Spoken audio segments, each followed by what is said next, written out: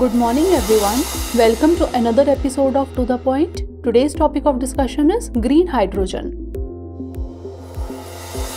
First of all, let's see why is it in the news. An India pavilion has been set up for the first time at the World Hydrogen Summit 2024 in Netherlands to showcase to the world the progress made by India in the field of green hydrogen. Now let's discuss what is green hydrogen. Green hydrogen is a clean energy source produced through the electrolysis of water using renewable energy sources such as wind, solar and hydropower.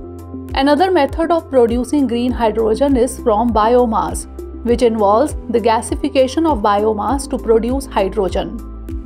It has the potential to become a key player in the transition to a carbon-free economy and can help mitigate climate change.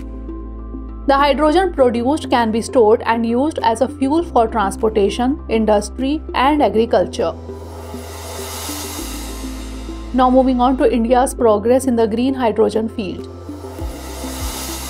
India launched its National Green Hydrogen Mission in January 2023 with an overall outlay of Rs 19,744 crore.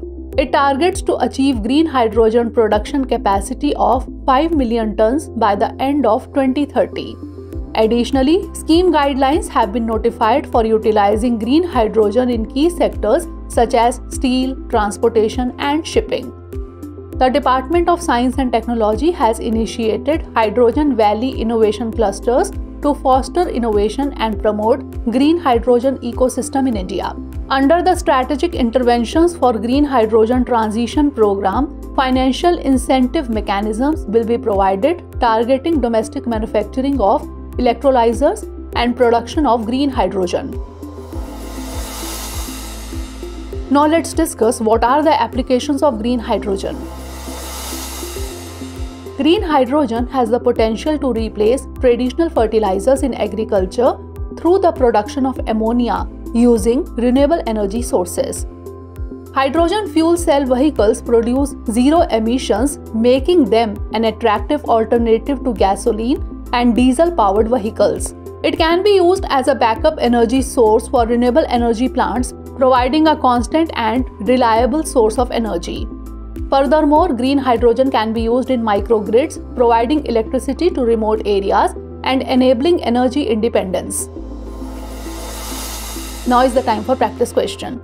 Consider the following statements. 1. Green hydrogen is a clean energy source produced through the electrolysis of water using renewable energy sources.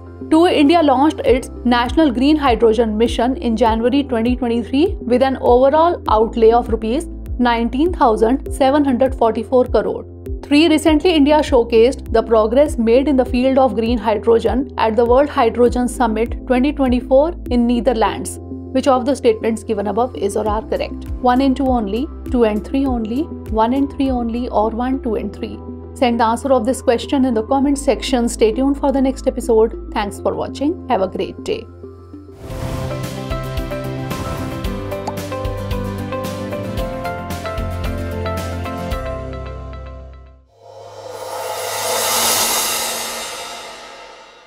For more informative content, like, share and subscribe, and do not forget to press the bell icon to get the notifications.